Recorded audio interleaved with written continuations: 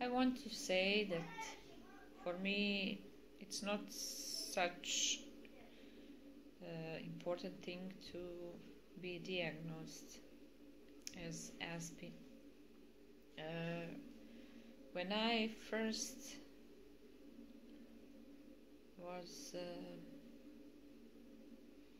attaching to the idea that I'm Aspie, I was in need to get some diagnosis, but today no more, because one of friends said me that it is losing too many nerves and going to the places where you don't feel comfortable, and if you already feel that you belong there, it's okay to be.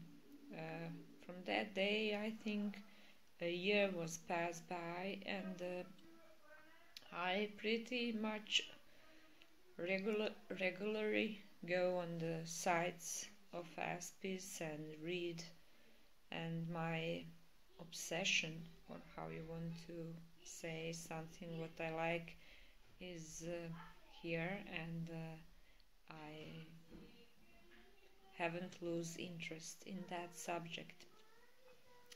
And once I told that if I'm not Aspie, when I was wanting to go to be diagnosed, I said if I am not, I will ask them to change my brain. That's my life.